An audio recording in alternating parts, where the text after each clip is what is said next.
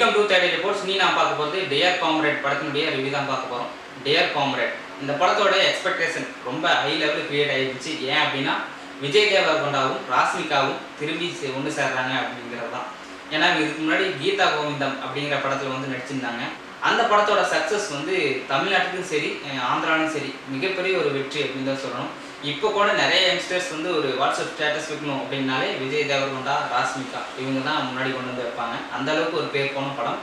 அவங்களோட டீம் வந்து மறுபடியும் ஒன்று சேருது அப்படிங்கிறதுனா அதுக்கு எந்த அளவுக்கு பூர்த்தி பண்ணியிருக்கும் அப்படிங்கிறது தான் இந்த படத்தோட முழு வெற்றி. ஸோ ஃபர்ஸ்ட் ஆஃப் ஆல் இந்த படத்தினுடைய கதை என்ன அப்படின்னு நான் சொல்லிக்கிறேன். படத்தினுடைய கதை என்ன அப்படின்னா நம்ம விஜய் தேவர்கொண்டா ஒரு காம்ரேட் அப்படின்னா போராளி. ஸோ போராளியாக இருக்காரு. அதே சமயம் ராஸ்மிகா வந்து ஒரு கிரிக்கெட் பிளேயர். நம்ம ராஸ்மிகாவுக்கு வந்து இந்த போராட்டம் இதெல்லாம் தேவையில்லை அப்படின்னு சொல்லி நம்ம ஹீரோக்கிட்ட சொல்கிறாங்க. ஆனால் ஹீரோ வந்து இல்லை நான் இதுதான் பண்ணுவேன் அப்படின்னு சொல்கிறாங்க. ஒரு சுச்சுவேஷனில் ஒரு சண்டை வந்து 2 பேர் பிரிஞ்சிடுறாங்க. பிரிஞ்சு போனால் நம்ம தேவர்கொண்டா ஒரு 3 வருஷம் லாங் பேக் அப்புறம் வெளியூர் போயிட்டு திரும்பி வராரு. திரும்பி வரும்போது நம்ம ராஸ்மிகாவை மீட் பண்ணுறாரு. ராஸ்மிகாவை மீட் பண்ணும்போது ராஸ்மிகா லைஃப்பில் வந்து நிறைய மாற்றங்கள். அது அந்த மாற்றங்களுக்கான காரணம் என்ன, நம்ம ராஸ்மிகா வந்து நிறைய இடத்துல எமோஷனலாக ஃபீல் பண்ணுறாங்க. அந்த ஃபீலிங்ஸான காரணம் என்ன, அதெல்லாம் தீர்த்து வச்சாரா இல்லையா அப்படிங்கிறது தான் டியர் காம்ரேட்டோட கதை.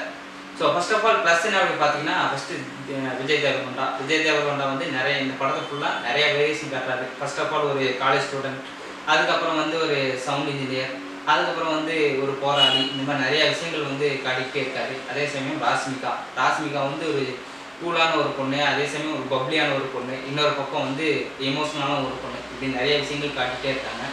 ஸோ படத்தில் வந்து ஃபர்ஸ்ட் ஆஃப் ஆல் இந்த விஜய் தேவர்கொண்டா இதுக்கு முன்னாடி அர்ஜுன் ரெட்டி படம் பார்த்தவங்களுக்குலாம் பிடிக்காதவங்களுக்கு கூட இந்த டியர் காம்ரேட் பிடிக்கும் அப்படின்னு நினைக்கிறேன். ஏன்னா அந்தளவுக்கு ஒரு சூப்பரான ஆக்டிங், அதே சமயம் ஸ்டண்ட்லியாக இருக்கட்டும் எமோஷனலாக இருக்கட்டும் எல்லாத்தையும் வந்து நம்ம தேவர்கொண்டா சூப்பராக ஸ்கோர் பண்ணிடுறாரு.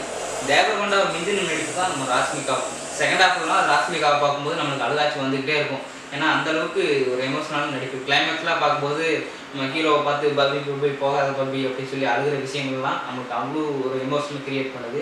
ராஸ்மிகா அழுதாலே நமக்கு அழுகாட்சி வந்துடும். அந்தளவுக்கு ஒரு ஃபீலிங்கான நடிப்பு கொடுத்துருக்காங்க ராஸ்மிகா. இந்த படத்தோட ப்ளஸ் என்ன அப்படின்னு பார்த்தீங்கன்னா நம்ம ஜஸ்டின் பிரபாகரனோட இசை. ஜஸ்டின் பிரபாகரன் தமிழ் படத்துக்கு மட்டும்தான் இசை போட்டிருந்தாரு. இப்போ வந்து தெலுங்குக்கு போயிருக்காரு. தெலுங்குலேயும் இவரோட இசை வந்து மிளறுது அப்படின்னு தான் சொல்லணும். ஏன்னா கிட்டத்தட்ட ஒரு 250 நிமிஷம் படம், அதுக்கு ஒரு மிகப்பெரிய ஒரு இசை கொடுத்தாலும் அதை கரெக்டாக ஹேண்டில் பண்ணி கொடுத்துருக்காரு நம்ம இசையமைப்பாளர் ஜஸ்டின் பிரபாகரன். கண்டிப்பாக இவர் வந்து அடுத்த கட்டத்துக்கு போகிறதுக்கு வாய்ப்பு இருக்குது. ஏன்னா அந்தளவுக்கு ஒரு துல்லியமான இசை.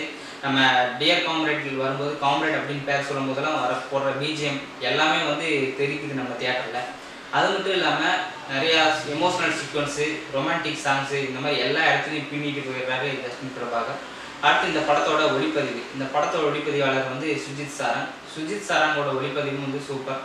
ராஸ்மிகாவையும் நம்ம தேவர்கொண்டாவையும் அந்த கீதா கோவிந்தத்தில் பார்க்குற மாதிரியே இந்த படத்துலையும் காட்டணும் அப்படிங்கிறதுக்காக மெனக்கெட்டு ஒரு சூப்பரான ஒரு லவ் ஸ்டோரியாக எடுத்திருக்காங்க நம்ம ஒளிப்பதிவாளர். அது மட்டும் இல்லாமல் இந்த படத்துக்காக நிறைய விஷயங்கள் வந்து மாற்றியும் இருக்காங்க. அந்த ஹிமாலயாஸ் போய் எடுக்கிறது, அதே சமயம் வந்து சவுண்ட் இன்ஜினியரிங் கேப்சர் பண்ணுறது, இந்த மாதிரி நிறைய நேச்சர் சீன்ஸ் எல்லாம் இந்த படத்தில் கேப்சர் பண்ணியிருக்காரு. இந்த படத்தோட டைரக்டர் யார் அப்படின்னு பார்த்தீங்கன்னா பரத்குமா. ஃபர்ஸ்ட் ஆஃப் ஆல் பரத்குமாருக்கு ஒரு வாழ்த்துக்கள். ஏன்னா ஒரு பெண்ணையும் பேசுகிற ஒரு கதையாகவே எடுத்திருக்காரு. பெண்களுக்கு இருக்கிற எல்லாருமே வந்து காம்ரேடாக தான் இருக்கணும் அப்படிங்கிற ஒரு ஆணித்தனமான ஒரு விஷயத்தை சொல்லியிருக்காரு. அது அண்ணனாக இருக்கட்டும், தோழராக இருக்கட்டும், அதே சமயம் தம்பியாக இருக்கட்டும், லவ்வராக இருக்கட்டும், எல்லாருமே ஒரு பெண் அப்படின்னா அவரு கூட இருக்கிற ஒரு தோழனாக தான் இருக்கணும் அப்படிங்கிற ஒரு ஆணித்தனமான ஒரு விஷயத்தை வந்து சூப்பராக சொல்லியிருக்காரு இந்த படத்தினுடைய பரத்குமா. இருந்தாலும் படத்தில் மைனஸ் என்ன அப்படின்னு பார்த்தீங்கன்னா படத்தோட டியூரேஷன் கிட்டத்தட்ட ஒரு 250 நிமிஷம் அப்படிங்கிறது வந்து ஒரு மிகப்பெரிய டியூரேஷன். இப்போ வந்து 220 நிமிஷம் இருந்தாலே போதும் அப்படின்னு நிறைய பேர் எக்ஸ்பெக்ட் பண்ணுறாங்க. அந்த அளவுக்கு தான் இருப்பாங்க. ஆனால் இந்த படத்தில் வந்து டியூரேஷன் கொஞ்சம் அதிகமாக வச்சுருக்காங்க. கிட்டத்தட்ட படத்தோட இது ஸ்டோரியே வந்து செகண்ட் ஹாஃப் தான் ஸ்டார்ட் ஆகுது அப்படின்னு சொல்கிறாங்க. செகண்ட் ஹாஃப்லேயும் ஸ்டார்ட் ஆகியிருந்தால் பரவாயில்ல, செகண்ட் ஹாஃப்லேயும் ஒரு 1/4 மணி நேரம் கழிச்சு தான் இந்த படத்தோட ஸ்டோரியே ஸ்டார்ட் ஆகுது. ஸோ அந்தளவுக்கு ஒரு இனிமையான ஒரு ஸ்டோரியாகவே கிரியேட் பண்ணி வச்சுருக்காரு. இருந்தாலும் இந்த படம் வந்து ஒரு 18 வயசில் இருக்கிற ஒரு பசங்களுக்கும் சரி, லவ் பண்ணுற பசங்களுக்கும் சரி இந்த படம் நிச்சயம் ஒரு பிடிச்ச படமாகவே இருக்கும். அதே சமயம் சோசியலுக்கு ஒரு நல்ல மெசேஜ் சொல்கிற படமாக இருக்கா அப்படின்னு கேட்டிங்கன்னா கண்டிப்பாக இருக்குது. அவங்களுக்கும் இந்த படம் ஒரு நல்ல படமாகவே இருக்கும். ஸோ குழந்தைங்க பெரியவங்க எல்லாருமே இந்த படத்தை தேட்டரில் போய் பாருங்கள். ஸோ இந்த படம் வெற்றியடைய தேடை ரிப்போர்ட்ஸ் சார்பாக பார்த்துக்கிறோம். இந்த வீடியோ உங்களுக்கு பிடிச்சிருந்துச்சுன்னா லைக் பண்ணுங்கள், ஷேர் பண்ணுங்கள், மறக்காமல் சப்ஸ்கிரைப் பண்ணுங்கள்.